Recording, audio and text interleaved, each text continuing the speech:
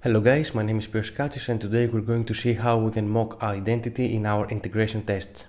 So let me show you what I have here and what's the problem. I have a mockauth.api, it's a web API, and in my program.cs I add authentication. I define the default authentication scheme and the default challenge scheme to be the JWT bearer default, so I use JSON Web Token. And then I add my JWT bearer and I pass some options. They're irrelevant to what we're going to see today, but I just add the token authentication.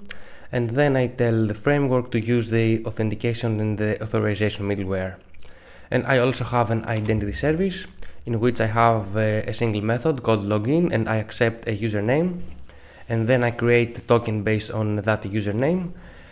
And I also pass a new list of claims, one with the type username and the value username, that's the username who accepted, and one with the type role and the value admin. So although I don't have a database with users and I don't use a password to log in, the result is the same. We generate a secure token with a secure algorithm.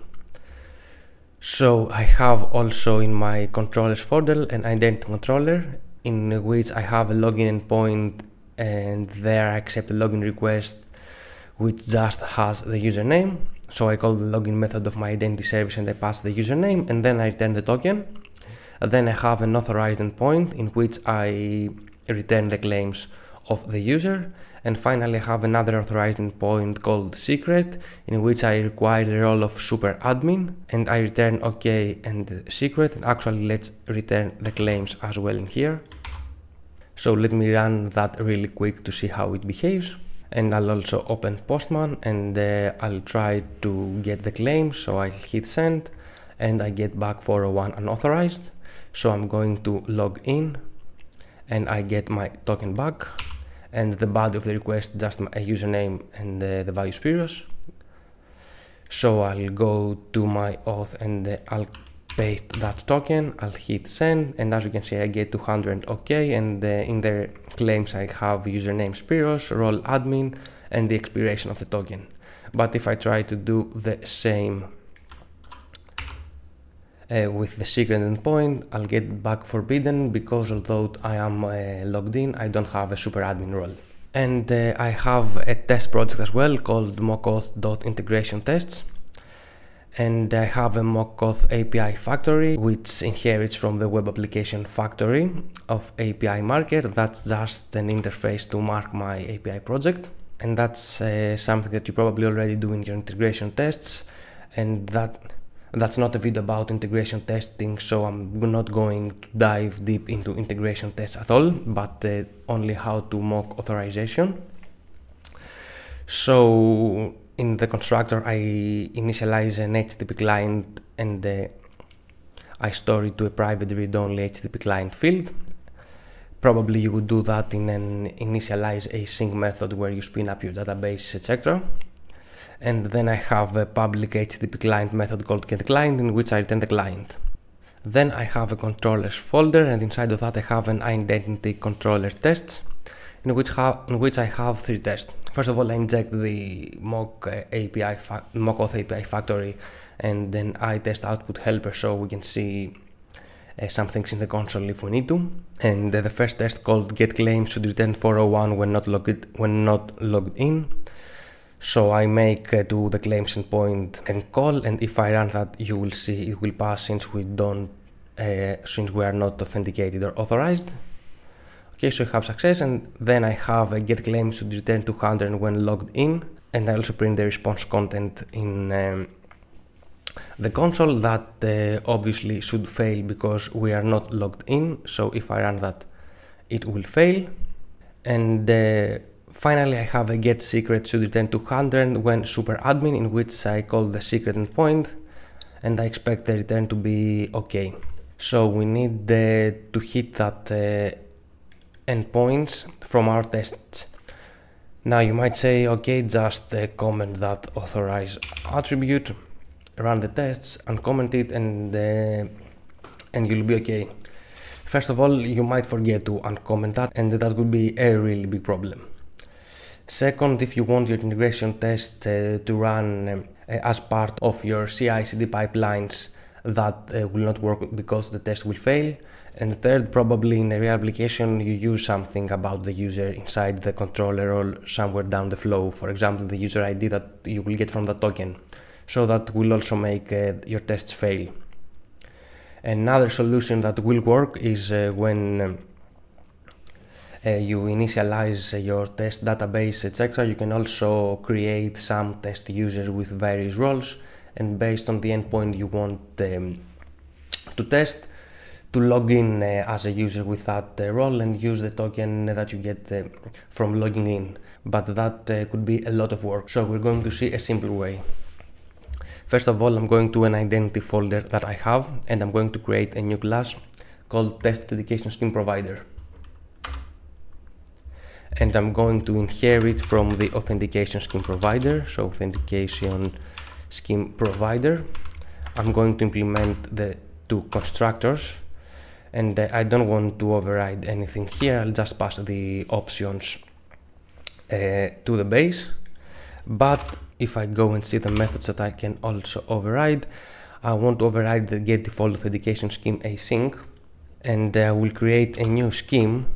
So var scheme equal with new authentication scheme. And if I hover that, as you can see, I need to pass the name, the display name, and the handler type. For the name, let's store it in a const here, so public const string name, and let's call that test authentication scheme. So let me copy and paste that. Okay, so now I'll say name, and for the handler, what I'm going to do is to create a new class called test authentication handler.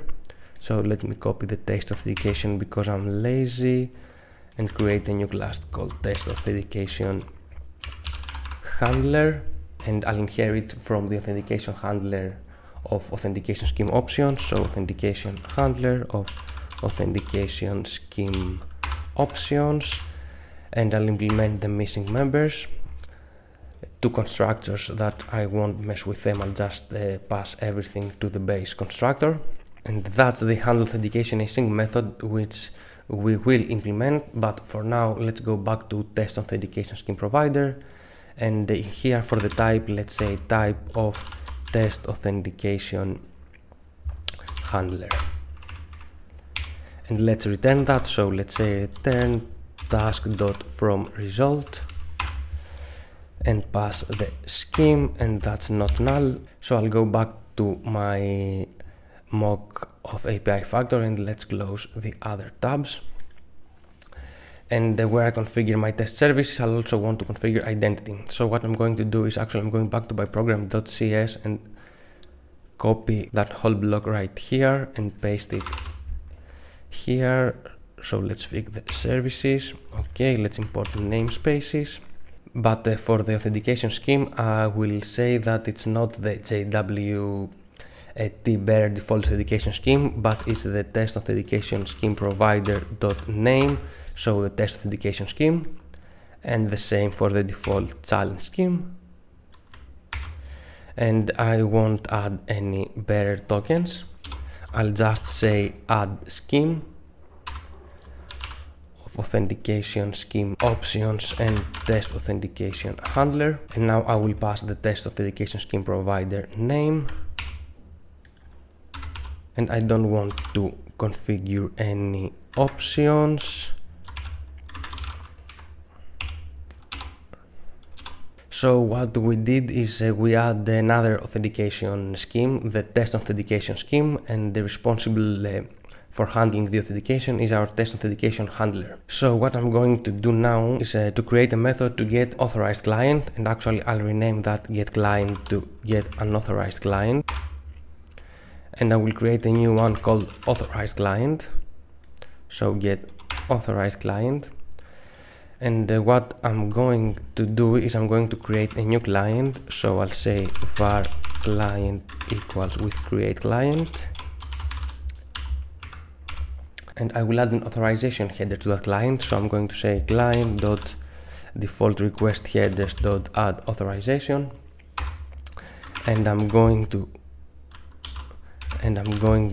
to set that to a new authorization header value, and I will pass the name of my test scheme, so test authentication scheme provider dot name, and then I'll return that client. Now there's no need to create a new client each time. You can also have the default one and clear the headers each time. I'm doing that for simplicity reasons. And now I will also need the super admin client. So I'll say get super admin client, and I wrote client 2 times. That's not right. Okay, and now for the super admin, I'm going to add a new request header. So I'm say client dot default request headers dot add, and I will say that the key is role and the value is super admin. So just because I added to the headers, that doesn't mean that I will just have the role of super admin. So that where the test authentication handle comes into play. That handle authenticate async method is responsible for handling the authentication for the test authentication scheme.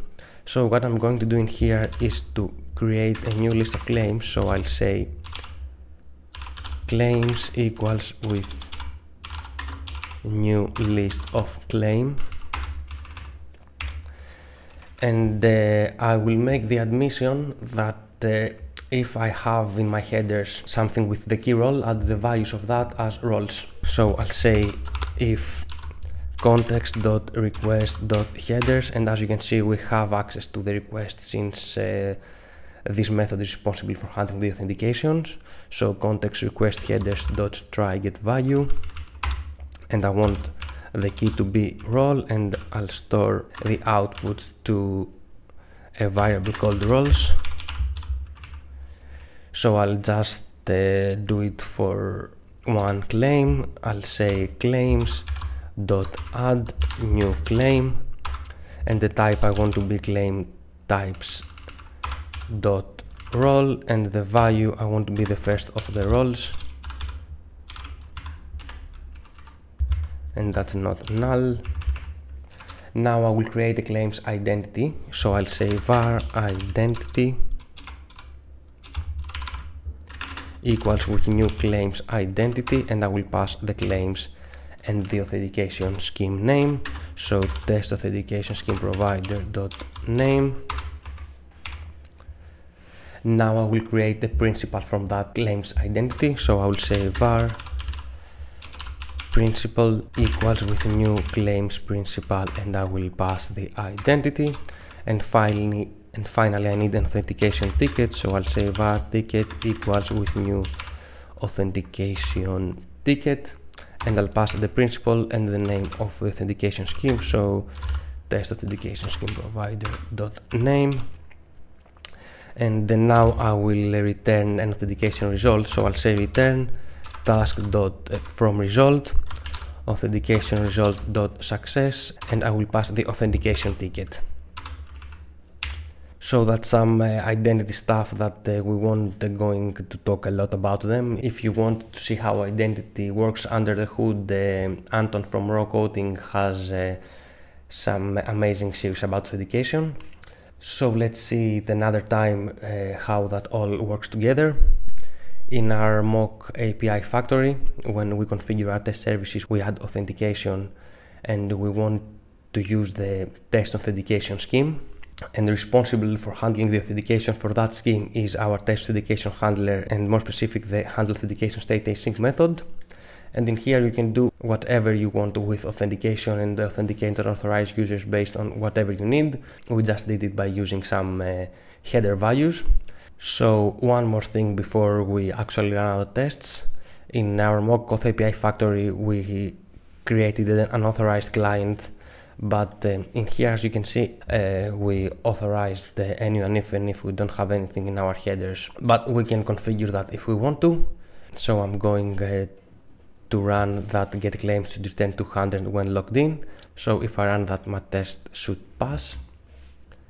and it passed. And as you can see, the claims are empty. We don't have any claims since we didn't define any in our authentication handler if we don't have a value to our headers, but we can define some default values if we want to. And finally, if I run with the authorized client the test that calls the secret endpoint, it will fail since in an authorized client we don't have a super admin role. But if I call that with the get the super admin client, it will pass. And as you can see, we have one claim with the type role and the value super admin. So that was it about how to mock identity in your integration tests. If you like this video, please like it and subscribe. Thank you for watching and have a nice one.